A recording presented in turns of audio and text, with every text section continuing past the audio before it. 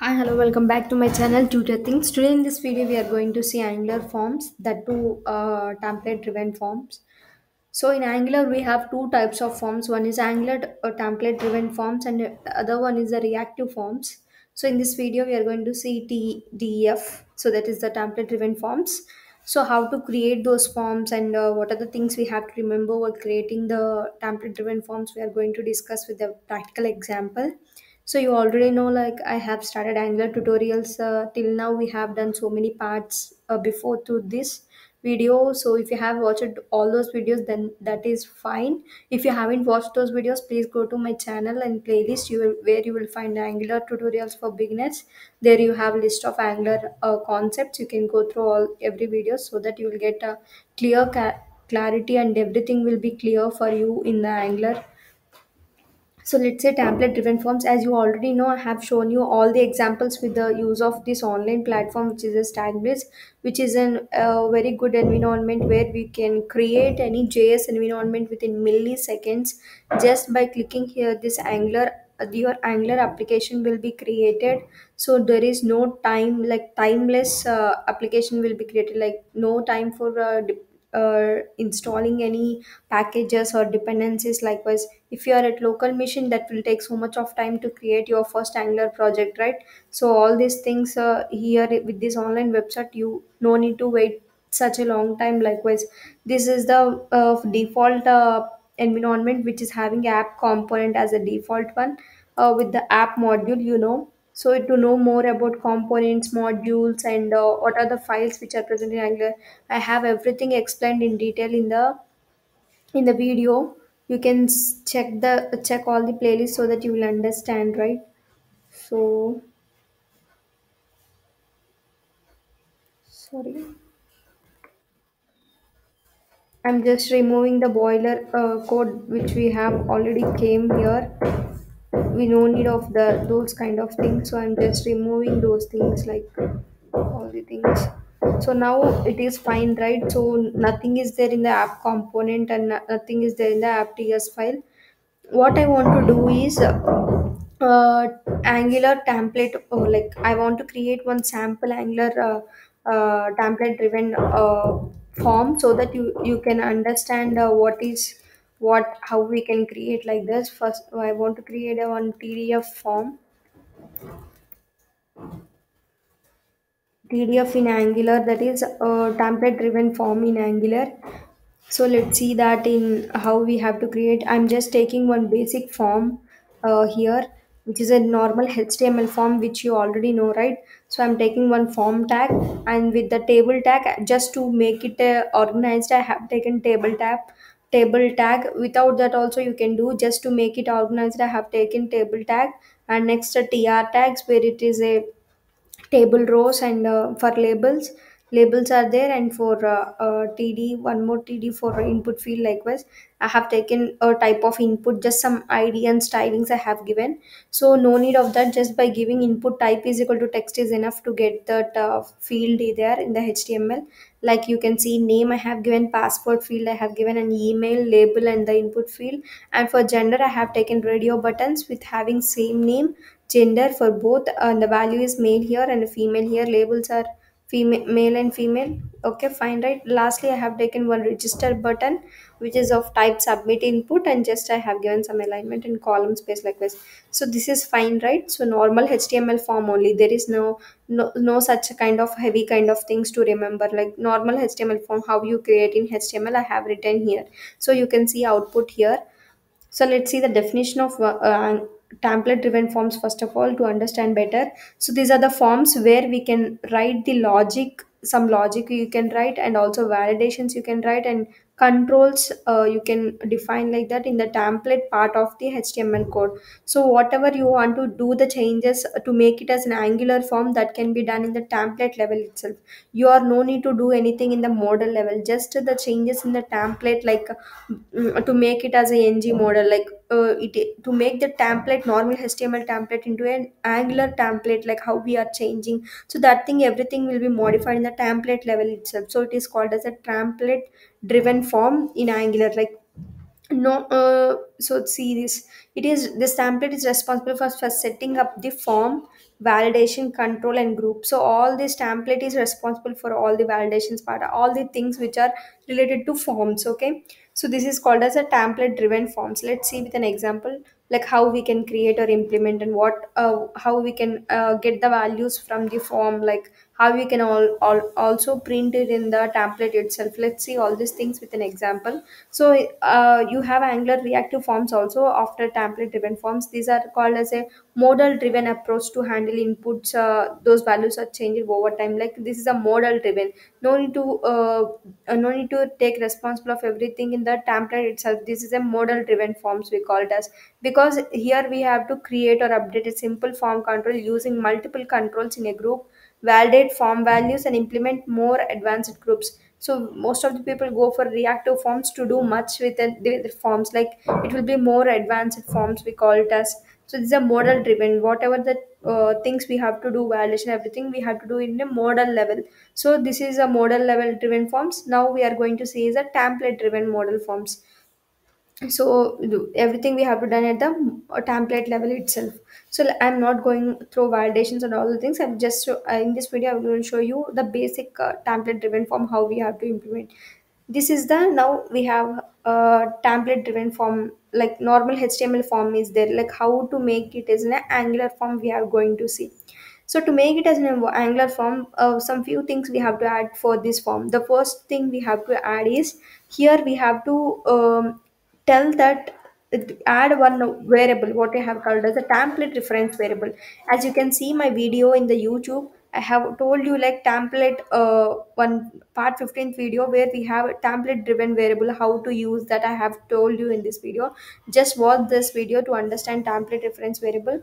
And also so many videos are there in my playlist, just go through all those things so that you will definitely understand Angular much better. So this, see, first I want to give one template reference variable for this form.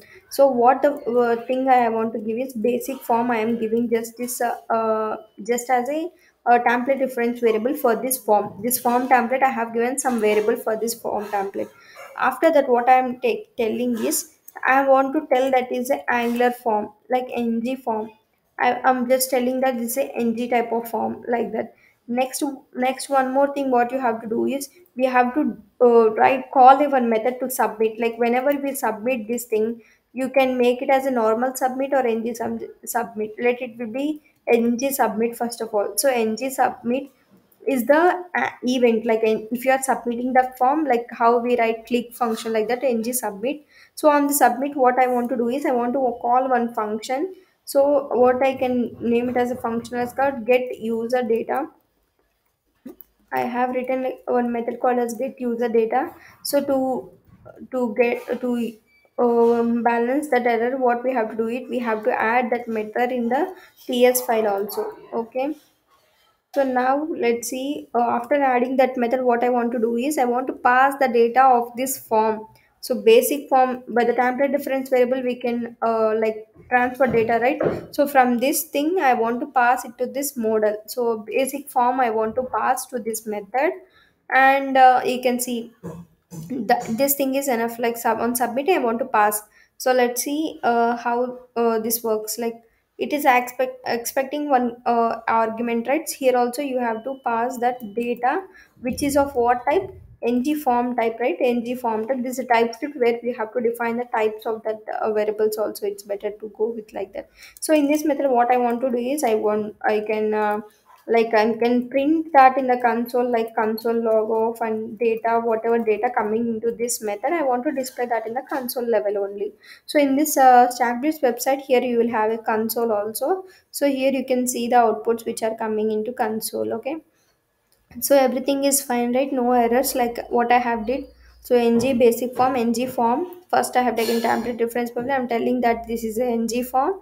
And next on submit, I want to call this method with this form variable. Okay, so now how to make these input fields as a Angular template reference like these are the templates of Angular templates, like ng templates. How to make this means, we have to add ng model. So this property you have to add. After adding this property only, it will consider this as a ng template, or it's a Angular kind of template. It's not a normal HTML template. So ng model we have to add in all the fields, like ng model for name and password, and what we have, gender, sorry, email, and next gender we have two radio buttons, like every both are inputs only, everywhere you have to add. So next, what we have, nothing is there. So I have added ng model for all the fields. So now it is fine, right? So everything is done. So first is a template reference variable we have to add, and next ng submit what we have to do, and just to make all the templates as in ng templates, we have added ng model, and next I have added ts model method here, which is passing ng form data, and next I'm displaying it in the console. This up to this, I think everyone is clear. Let's see this with the example. Here I'm just giving the inputs. I'm just entering some values into the form I have given. I'm just clicking on register. Just observe here. You can see in console you are getting like ng form. You can observe, right? Ng form is getting. So ng form is getting, but how to get the values we are getting from this form? So to make that, whatever data here coming is not of ng type, which is of any. If you give as any, and one more thing which you have to do is here, you are getting this form, right? So instead of form, entire form, what you want to send is the value of the form, like values in that form you can pass. So now just try this. Just two things I have default. One is the data which are passing for this model is not of a ng form type, it is of any type, that's the values. And yeah, here with dot value I have added. That's the two things I have added. Let's see the output now, how we are getting in the console. Same, we are logging here also the data itself. So register, when I click on register, you can see I am getting the values of these forms, like email, gender, name, and password, like this. So this up to this is clear, right? Here, not only engine submit, you can also give normal submit also, that will work. I will just show you the things here. See, register, you are getting the output. So submit, same thing, your values are getting here. So one more thing I want to show is, not only submit here form, like whenever you click on register button, which is in the form, included in the form here, right? When you submit this value, register submit, you are getting submitted data. Whatever you can do is, you can add this button, like whatever the submit button which is present, if you add that in the outside also. For example, I'm taking button of type button, which is called as a, I'm just adding that as a submit button, which is an outside of the form. Okay, I have added submit button which is outside of the form. And for the button, what we have a function like click function is there, like whenever you click, this will happen, like it's giving an unexpected error. Why? So button I haven't closed it, so now fine. So let's see on click what will happen. We're calling this method, and the same this form values I am passing. So like this also can pass, like template reference variable we have seen example in that video. Like if it is of any template, you can pass it to the other template also. That value here comes into this on clicking this submit button also, which is outside of the form, the submit button. Let's see this with an example. Let's try this output. See, here not, I'm not clicking in the register, I'm just clicking on submit. You can see the values which are getting is also displayed in the console. So now it is fine, right? In the inside, if it is an submit button is in the inside of form, it will fine. In the outside of the form, it will be fine, because we are using template reference variable, which where we can transfer data from one template to other template also. So value is also fine, or if you give form also, it will fine. While displaying, you have to give like dot value, then that it will be fine.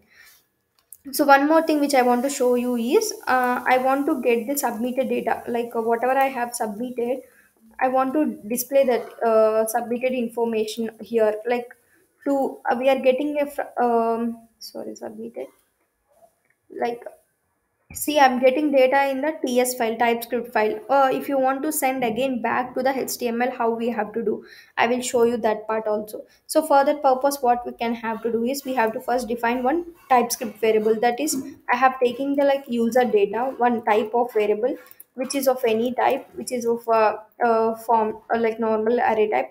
So in that, what I want to do is I want to just add this data, whatever coming here, which I'm displaying here in the console. I want to add that data for this into this variable, so that I can use that variable in the HTML file, like submitted information. I just want to add a breakpoint so that you will get next to that. So what I want to do is I want to just print here, like I want to use string interpolation and variable name.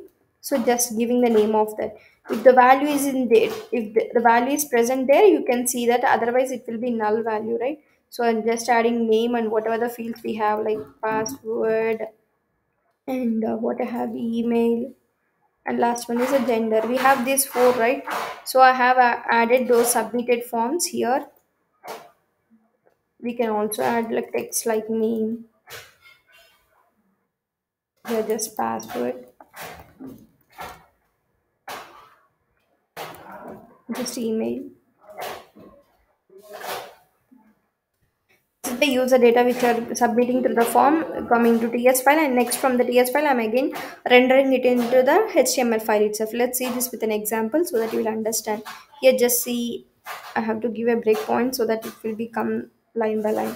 Otherwise it will be in the same line. See. Here you can see name, password, and email submitted information we are getting here. So you can submit either with the register, which is in the form button, or outside button submit also you can submit like this. So what you are doing here is you can displaying in the console, and also adding it to the one more TS property, and next time fetching that property here. So what we are expected output, whatever the data we are giving here, that should come in the console first, and after that here also we have to see that data. So in the name field of password, and let's see this within by executing that part. So password also I have given, and email also I'm giving the same things every time. So I'm just submitting here with the outside button. You can see the values here we are getting, Raj and Gmail, whatever I submitted I'm getting here, and also in the console. So after console we are getting that here. So this is all about template driven forms. It's a very simple form, like which in Angular we can implement. Another one is also like reactive forms, which is a quite complex when compared to this, but most of the people use reactive forms only because it having more advanced forms features likewise. So in this video, till now I have explained all about template driven forms. I think everyone is clear with this concept. If you have any doubts regarding to this, you can feel free to comment in the comment section. We definitely reply to your comments, and if you have any suggestions for our videos, you can feel free to comment in the comment section. We will definitely take your comments and improve our standard of giving. And if you have missed any part in Angular, you can feel free to comment so that we will cover up those concepts also. So not only Angular, in our playlist we have done HTML, SQL, W3 schools concepts also, JQuery and all this. Check out those all those videos and subscribe to my channel. While subscribing, you have to click the bell icon so that you will get notified each time when we upload a new video. And share these videos to your friends who are at learning stage of Angular concept and web developing concepts. That will definitely help them at very great extent. So that's all for this video. Thanks for watching. Bye bye.